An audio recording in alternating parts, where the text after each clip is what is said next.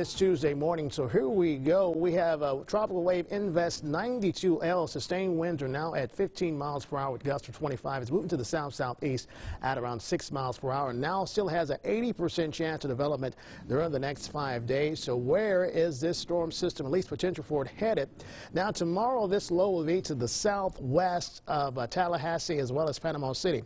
It will continue to push toward the west-southwest, and notice those bands of heavy rainfall will start to push into our area as we move into the weekend, as well as tropical moisture streaming in.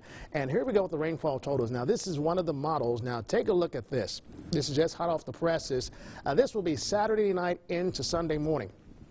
21 inches of rainfall for Baton Rouge. Now, Gonzales at around 12 inches of rainfall. Do I think this will verify? No, maybe not. But I'm going for between rainfall totals between 5 to 12 inches plus. Be prepared for some flash flooding across the area. Rainfall chances will go up from 40 to around 70 to even 80%. The time frame tomorrow into Monday, but the heaviest rainfall